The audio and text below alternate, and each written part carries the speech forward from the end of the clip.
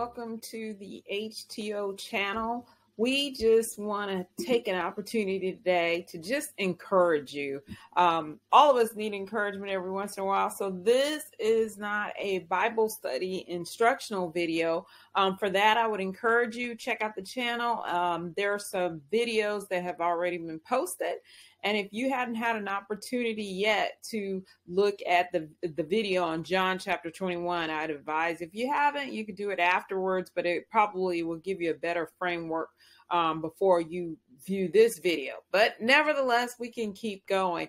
Again, today it's just an opportunity just to use the Word of God so that we can encourage ourselves in the Lord. So I don't know about you. I definitely need encouragement, and I hope that you do too. And even if you don't, maybe you know someone who does. So we're going to just go ahead and get this party started. Let's just start first. We're going to look at a word. We're actually going to take a moment and just honor God with prayer first. You know, we have to start everything off with Him and just knowing that He does all things well. And so right now, if you'll just join me, there's power in agreement. So Heavenly Father, I thank you, God. I thank you for those who you have led to this channel. I pray in the name of Jesus Christ that we are all encouraged, God. We need encouragement. We thank you for your Holy Spirit, that your Holy Spirit there is there to comfort us and to guide us and to lead us and give us peace, the shalom of God.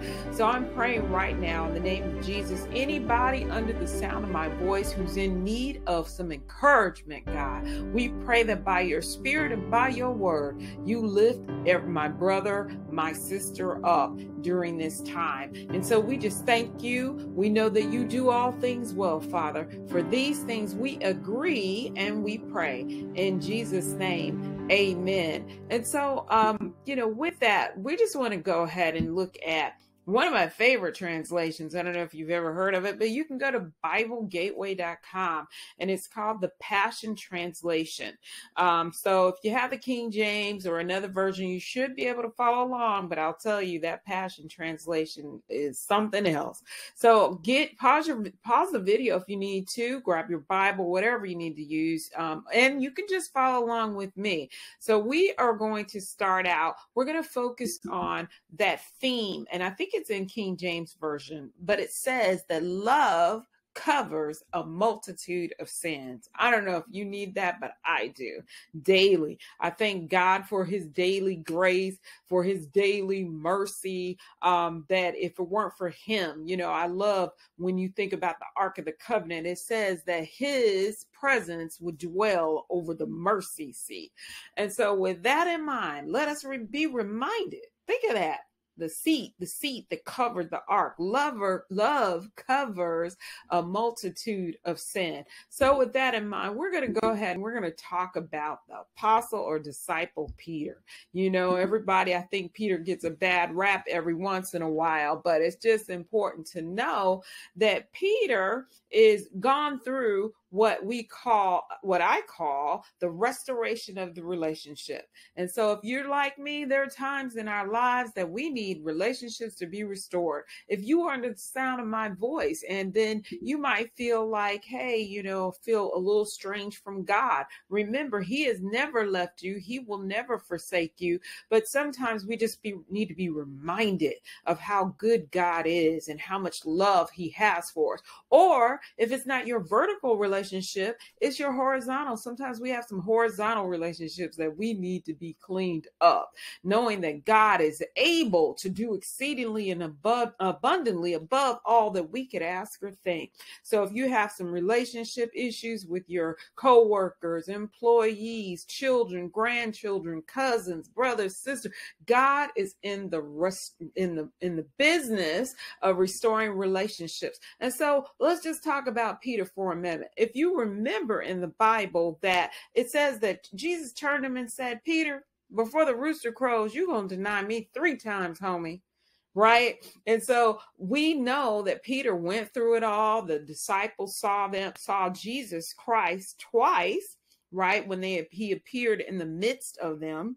But this time they are on the Sea of Tiberias, if you looked at John 21. And one thing I love about that is that I noted that Christ was already cooking breakfast. Breakfast was already prepared, and they're out fishing for fish, right? So that's something right there. I hear a friend of mine saying it in my head. You know what? That'll preach. But nevertheless, look at the restoration of Peter. Peter is denied Christ. First, he says that I'm never going to deny you. Then he denies them, right? And so you could imagine how he's feeling. So they get out the boat. They recognize that it's Jesus Christ. They come over. He's got fish and bread on the fire.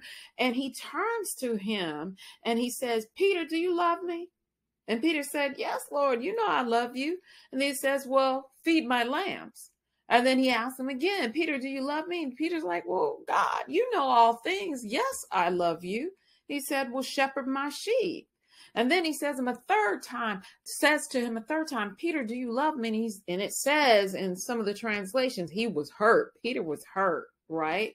And so at that point, we're looking at a relationship that is being restored. I almost paused to say restore because Christ never left Peter. He never would forsake Peter, just like he will never leave nor forsake you. But we just have to be reminded that God is in relationships.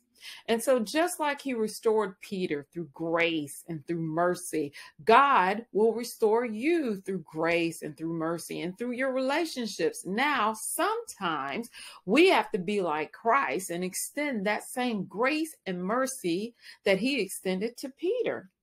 That's what we find ourselves in that place. So with that in mind, let's go ahead and I want you to take a look at who wrote this actual next chapter. We're going to look at 1 Peter 4, and we're going to start with 7. Guess what? Written by Peter.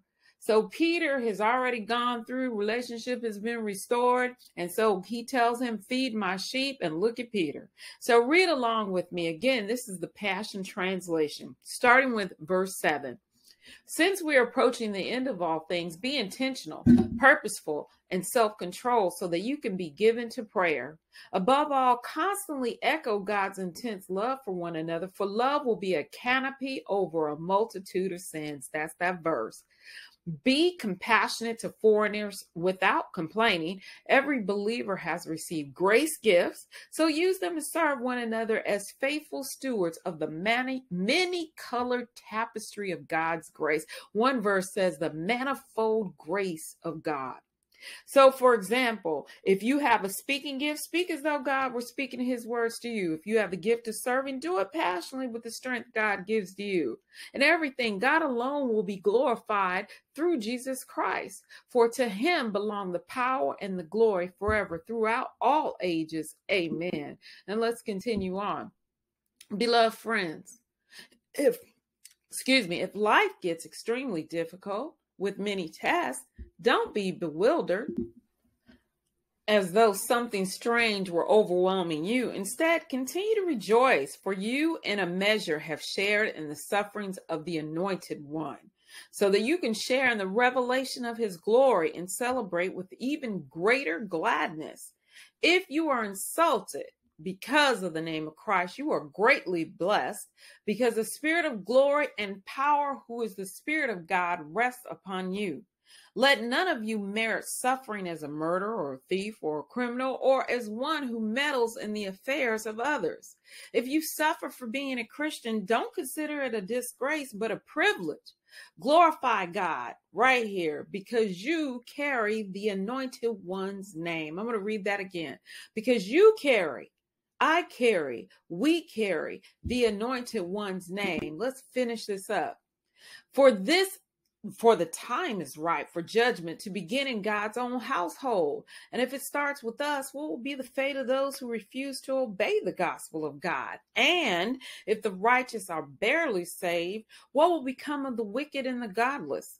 So then those who suffer for following God's will should enfold their lives into the Creator. I got to say that again. Enfold our lives into the Creator, who will never fail them and continue to always do what is right. So with that, think about that again. First Peter, he wrote this because the relationship has been restored. God is in the business of restoring relationships. And so ask him, go to the Father if you have a strained relationship in any of those areas. Ask him and he will restore you. But he may give you some instructions. He may say, hey, extend grace and mercy to that person. Hey, you need to forgive that individual. Work some things out emotionally so that there is not a barrier in your relationship. And so I hope and pray that you are just encouraged by this. Again, there won't be a time where this is a time where we might not necessarily study in depth, but we just look at the biblical event, the biblical relationships, the biblical accounts. God is in relationships and the restoration of relationships. Our biggest thing is what we need to do is figure out how to keep obstacles out of our relationships. And sometimes it's not our own fault. Sometimes it's the other person, and then all you can do is pray at that point. But I pray you have been encouraged by this. I pray that you feel lifted, your spirit is lifted. You know that God does all things well, and that he will never leave you nor forsake you. So be encouraged today. I pray that you were biblically encouraged today. Know that he is the lifter of your head. Just receive it. Walk in it. Don't faint while you are doing well. The race, remember, is not given to those who run the fastest, but those who endure. So be blessed.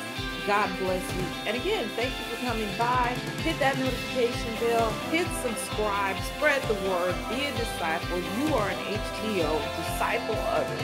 So be blessed. Thank you for coming by. Amen.